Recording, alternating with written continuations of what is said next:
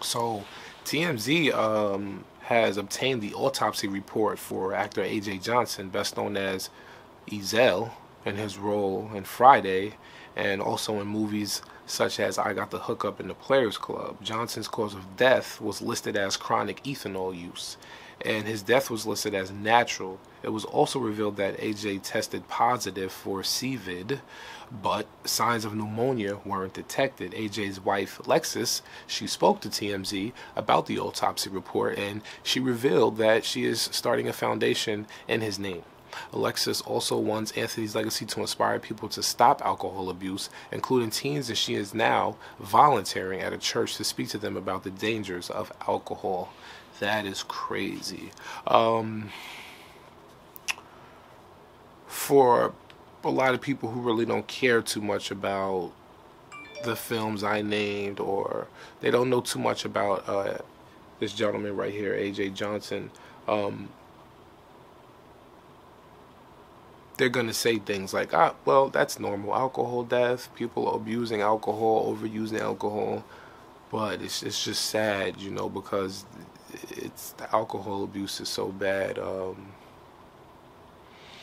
You know, something that's legal, that you can actually go into the store and buy with proper identification, can pretty much take you out. My grandfather was a heavy drinker, very heavy drinker, so I can definitely relate to this.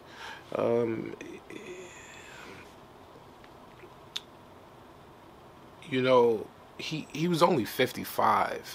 That's another thing that makes me look and say, you know, damn, you know, this alcohol thing is very, it's very dangerous. 55 years old. My grandfather was in his 40s when he passed away from just chronic alcohol abuse. It's a scary thing. It definitely is a scary thing. If you have any loved ones out there who you feel are constant abusers of alcohol, try to get them out. You know, I know some people say, well, I'm busy, I have things to do. And when it comes to you loving somebody and caring about their well-being, and 24 hours in a day can't stop you from doing anything. You'll find time.